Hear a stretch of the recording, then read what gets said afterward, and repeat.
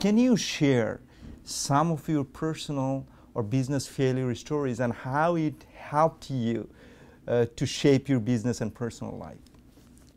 I fail all the time, but I don't call them failures. Failure is a word that is an incorrect word. It's challenges, because failure just assumes some negativity, and I try never to be negative. I meet challenges every day. I've always believed in advertising and business. I am a big believer in advertising. Why? Because all advertising works. It's just that some is more competitive than others, more cost efficient than others. So as a lawyer, I was advertising for years. I advertised before anyone advertised. As soon as they changed the law, I advertised.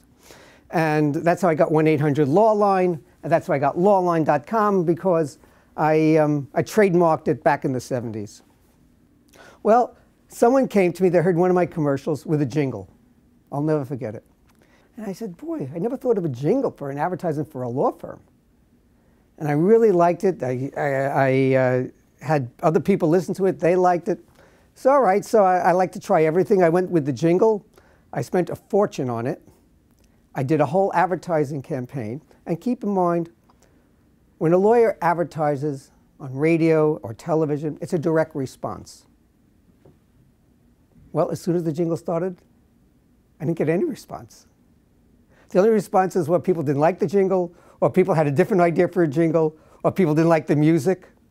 I said, well, let's try it for 2 weeks. I still didn't get any response. So, of course, I stopped it. I bit my tongue. And I moved on. And as soon as I started running my regular commercials, the phone started lighting up again. With that said, I have to tell you the Marlboro story. How when Marlboro cigarette first came out, it was more of a feminine cigarette. It was one of the first filter tips, way back in time, and prehistoric age. Well, it came out. It was a successful feminine cigarette that was to the market. And then someone came up with the idea to have the Marlboro Man. And they had a tattoo on the back of the palm.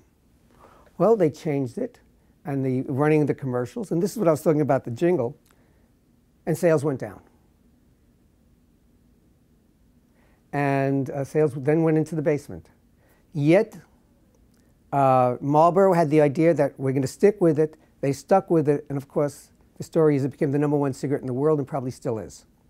So, advertising takes a long time. Had I still believe to this day, had I stayed with the jingle on a long-term basis, you'd be humming it today.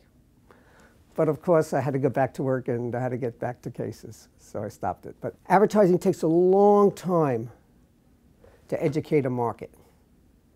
And I've always believed that you pick one form of advertising, whether it's radio, television, print media, and you stick with it day in and day out over a long period of time, and developing the market. Most people do not develop the markets.